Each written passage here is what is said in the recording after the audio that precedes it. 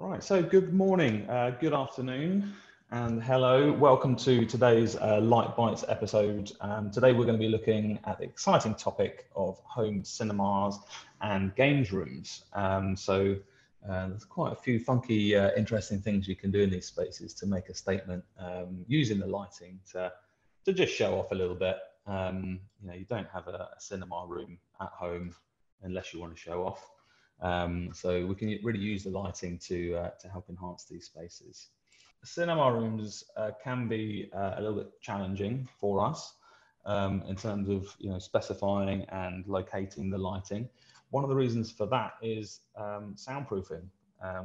If you are doing a proper cinema, then you do need to be quite careful about the surfaces which you're using within the room. A lot of our clients have a company who actually designs that whole space for them. So they'll come in, they'll specify the projector, the audio equipment, what materials should be used for the walls. So it tends to be that there's some soundproofing or some sound absorbing materials on the serious cinemas, which are there to prevent any sort of noise reverberation. In this image here, which I've used for soundproofing, you can see that we actually have these little cones, and this is something that we do see on several projects. These different materials, different foams that are used, and actually they can be quite an interesting feature to light themselves. You could skim over that and you could highlight the texture of it. You can give it definition using the lighting. So in some cases it can be an obstruction. In other cases it can be an opportunity to integrate lighting. You've also got the audio system itself. It tends to be that there's a lot of speakers in there. They're all there to do their different jobs. But it can mean that we need to be careful about where we position the light. A lot of cinemas will have a ceiling recessed speaker system, which can obstruct you from positioning the lights exactly where you want them to be. Other times they have the audio system integrated into the walls, which again can be difficult to work around. So I guess what I'm trying to say is that we need this information in advance so that we can be mindful and try to design around that because the audio and the visual equipment is very, very important to the success of the cinema. You then have ceiling recessed projectors, which sometimes pop down in order to then project onto the screen. So obviously we can't be positioning lights in the same location of those projectors. Also, you can't have any hanging lights in front of it.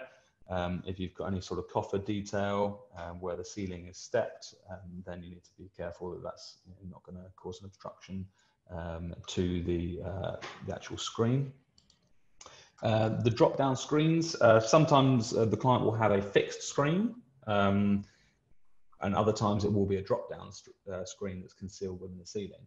The fixed screen on the wall can be a little bit of a challenge for us because when the cinema is not in use or nothing's being projected onto that screen, it's just a big sort of rectangular square of white. So potentially not particularly interesting to look at. The drop-down screen allows you to maybe have a TV behind or even a piece of artwork which could be lit. And then when the screen comes down, the lighting to the artwork goes off. You also have potentially, in some circumstances, tiered seating, so that if you have a double row that the people at the back can see the screen properly. So for us, that's a good opportunity to incorporate some lighting. And also quite important from a safety point of view. Cinema rooms are quite dark, and a little lighting to any change of floor level would be quite a sensible idea, really. You then have the issue that a lot of the finishes used will be dark ones to reduce the amount of reflection you're getting from light from the screen, which means that anything we're lighting tends to be reduced in its impact. Not all cinemas are like that, but it's something to consider in certain circumstances. That's the main points, I think, Bex, aren't they? Some of the I think so, yeah. I think often the dark finishes, especially if you're sort of working with velvets with really deep, rich colors, they can really manipulate the lighting. So it's always good to test that color temperature as well, because if you have a green velvet, it's always going to look slightly different Can really with suck it different. in like a black hole. It can, yeah. So the detail needs to be perhaps a little bit more sort of exposed, so that you're considering that the light isn't going to be, 100% concealed. So it's always just that extra thought, which unfortunately we sometimes don't get to the end. So it can sort of work against us. And just a reminder to everyone that Bex is monitoring our chat and the Q&A. So if you do have any questions, yes, post them fire away, and I will be getting Luke to answer those. So we'll either do that as we go through, if it's appropriate, or we'll leave them to the end. We do tend to get quite a few questions, so if you do have to rush off after the webinar today, don't worry. You can always review the recording if you needed to, but we will come around to your questions at some point. Okay, so yes, the cinema room, certainly a place where you can show off. Now, when you're actually watching a movie, the amount that of light that you actually need is quite minimal. In fact, you almost don't want light, so that you're really immersed into the movie or whatever you're doing with the screen, and that your attention is fully focused on that. But if I had a cinema room in my house, I'd want to take people in there and really show off, and you can do some fun stuff with the lighting. And the cinema room is not only a place where you're there to watch a movie and you want that immersive experience. You could go in there and watch your favorite sitcom, or EastEnders or Coronation Street, whatever it is, just unwinding at the end of the day. People use these spaces in different ways, and many people, this is just another sitting room for them, which has the ability to up its game for home movie watching.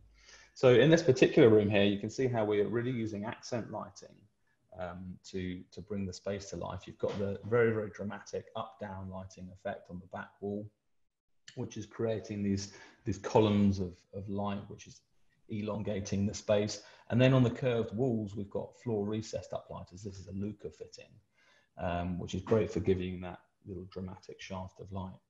And then on the ceiling, you've got this round coffer detail, and we're using an LED tape in there, and that's reflecting light off the ceiling and bouncing it back down into the space. So one good thing in a cinema room is the ambient lighting, and that would be perfect for a coffer detail like that, to give you just a nice even illumination of light.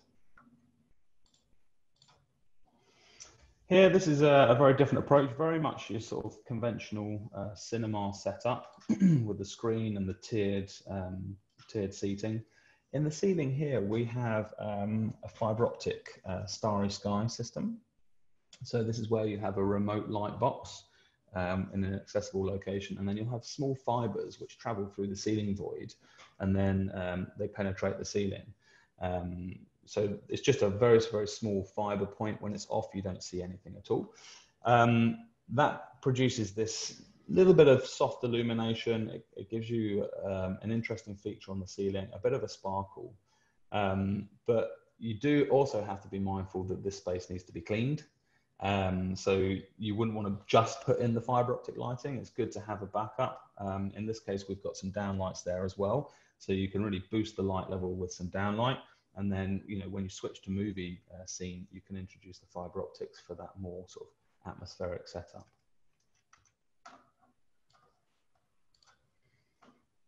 I always think with the location of the fiber optic projector is a bit of a tricky one, isn't it? Because of the noise that they can produce. It's certainly something that needs to be considered, because obviously the environment for a cinema room needs to be entirely silent. So any noise that can be created from those projectors, because if they're in an enclosed space, it really sort of amplifies it and it echoes. So it's definitely something to consider, positioning it slightly away from the cinema room. Otherwise you get the fan and everything else making a lot of noise that yeah, sometimes they're in the ceiling, sometimes they're integrated into a coffee table, even at low level. And it can be quite creative. Have you ever done a cinema with an actual sort of projector room, Bex? Yes, yeah. An entirely separate projector room, and it was all accessed from both sides as well, because I know how much he was very fond of it. So yes, but the projector for the fiber optics was positioned as far back as possible, so that we didn't get that noise. And it was definitely something that is certainly got to be considered earlier on, because obviously the conduits that need to be run for those have to cross varying bits and pieces, like the actual camera projector itself. I suppose it's always a little bit trickier.